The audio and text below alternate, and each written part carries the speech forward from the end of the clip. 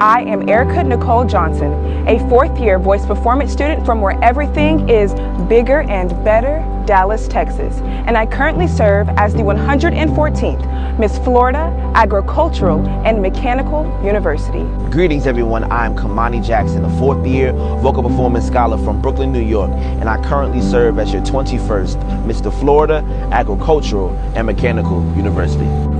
Self-love to me is an ongoing journey.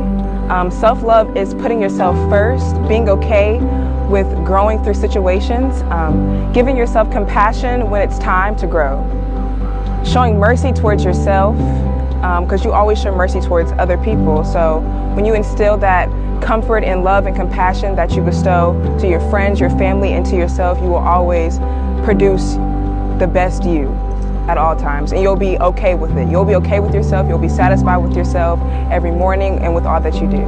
Self-love to me means knowing who you are, knowing whose you are, and staying true to you.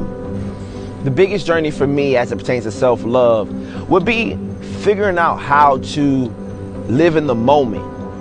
Sometimes I find myself as an overthinker thinking about what's to come so much that I forget to live in the moment. I'm always thinking about how people may feel about what I'm doing or what I'm saying or what I'm wearing, and I find myself dimming my light to kind of blend in, and in the end I end up sacrificing my joy. I end up sacrificing who I am to be what everybody else wants me to be.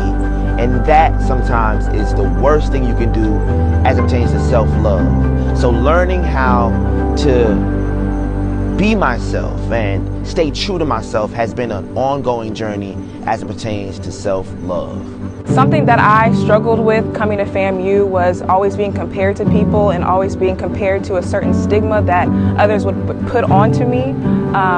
I didn't feel comfortable because I felt like I wasn't waking up as who I was or who I was destined to be. So I kind of separated myself from the whole FAMU highlight thing and kind of focused on who I wanted to be, and I envisioned the woman who I wanted to be, and I showed up as her, and here I am today. To anybody that may struggle with loving yourself, always remember that you are the master of your fate and you are the captain of your soul. And every dream that God gave you, you should execute it. Don't dim your light. Don't always be a chameleon. But be true to who you are and be unafraid to stick out at times. Because that's what makes you you. Surround yourself with people who bring the best out of you.